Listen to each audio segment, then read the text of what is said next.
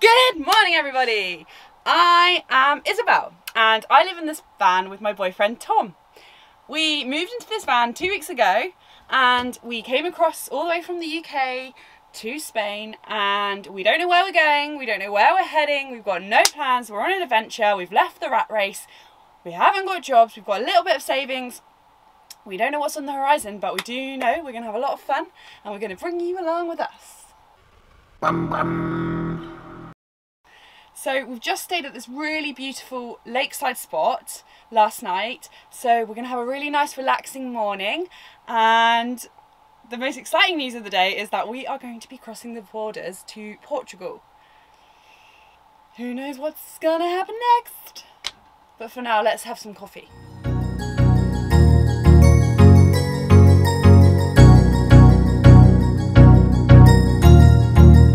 That's good.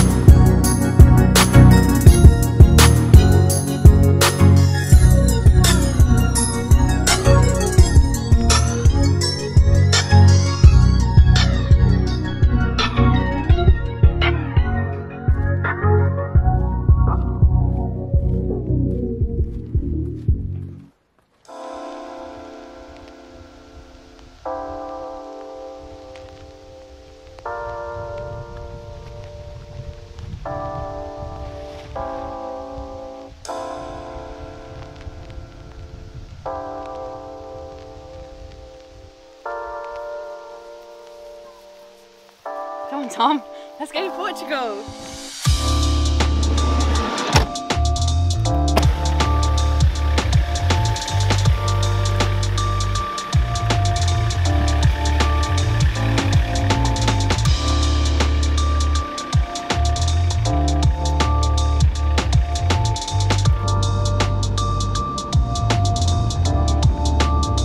So we are on the road about to head to Portugal.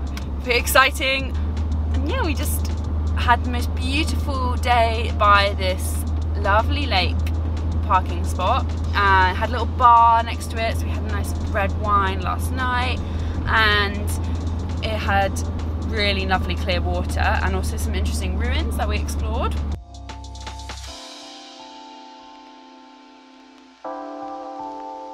So we've got a little bit of a drive until we get to Portugal, so whilst we're driving, why don't I show you what we've been up to for the last 2 weeks since we arrived here in Spain.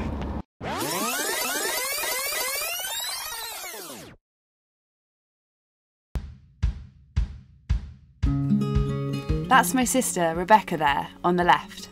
We invited her to join us for the first week of our adventure. This was us in Plymouth just before boarding the ferry to Santander. This might be the last time you guys set foot on Cornish soil. We're in Devon. Oh, UK land for a very long time. How do you feel? I feel very excited, but sad to say goodbye to my lovely friends and family. Excited that Rebecca's coming with us. We set sail in high spirits, unsure of the adventures that awaited us. What? Cornwall? Santé! Santé! That day we feasted on our final Cornish pasties and drank lots of beer and wine up on deck.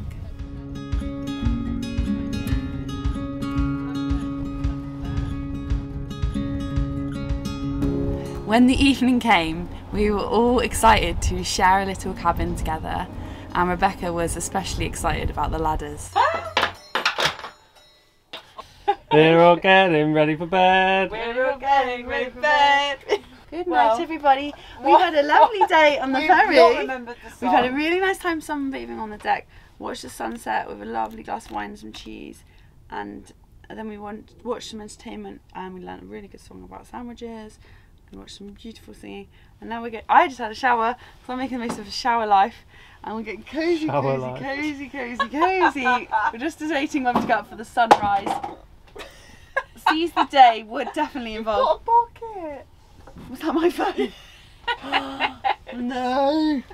I was just looking at what time the sunrise was. So Tom, can you get my phone for me, please? We got off the ferry and drove on to Spain. A little nervous about driving on the other side of the road.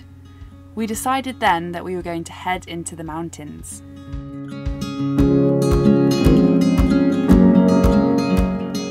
We have just driven up to the National Park of Ponga.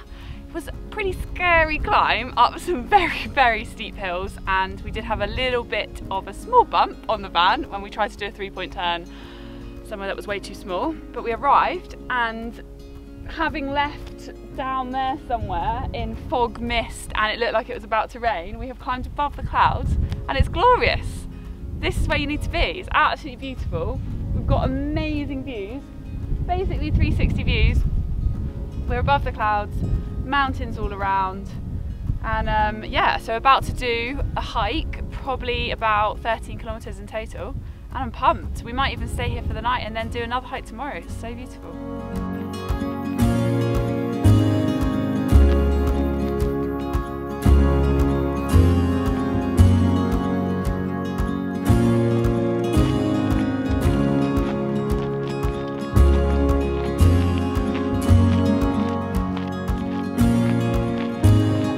Busy. I'm going to tuck my food into my Tired, I've got gloves and a head on. We found the National Park of Ponga so beautiful that we decided to stay another night and hike some more trails the next day.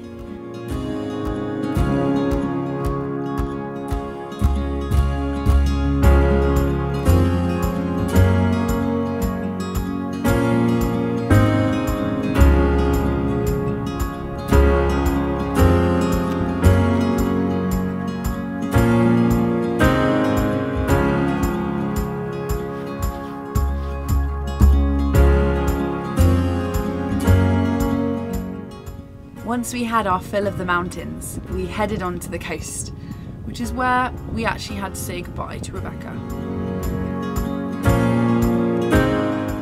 After many days on the Galician beaches, we headed south, and this is where you'll join us today.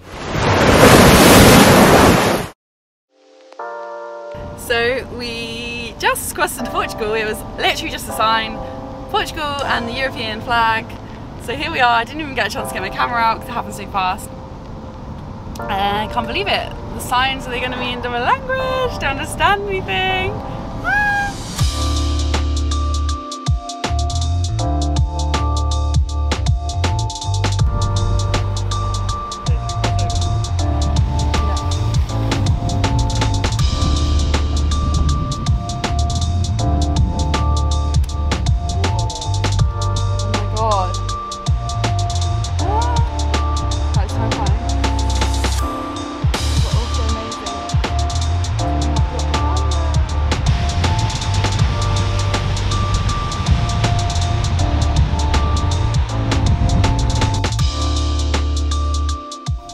We have crossed into Portugal and we're in this little town with all these crazy granite herreros everywhere.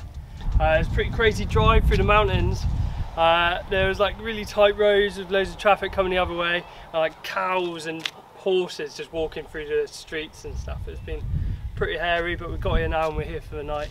So we're going to go and explore the town, and we've learned just enough Portuguese to order a beer, so we'll see how that goes. We've just figured out that the language is terribly hard. Like, we've just been on Duolingo for like half an hour trying to get down the phrases, and honestly this language is going to be a tough one, but I'm up for the challenge.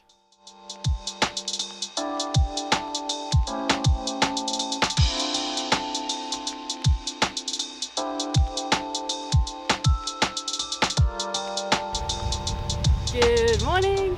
So we got to this town called Soajo last night, and it's really sweet. It's got some lovely little cobbled streets, and we had a beer, our first super bock, in a cafe, and slept really well.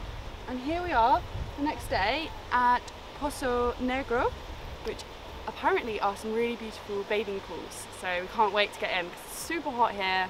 Feels like as soon as we cross the border into Portugal, we're feeling that Portuguese heat.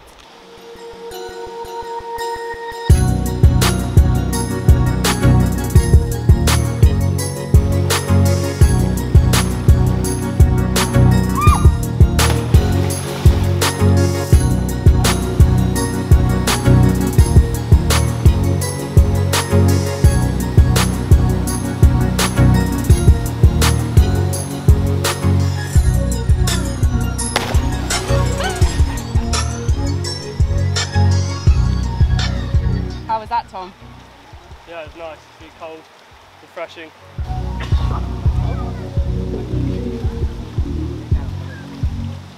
So we've just been down at Poço Negro, and you've seen what we've been up to the last 2 weeks, as well as had our day of what we've done yesterday arriving into Portugal. So until next week.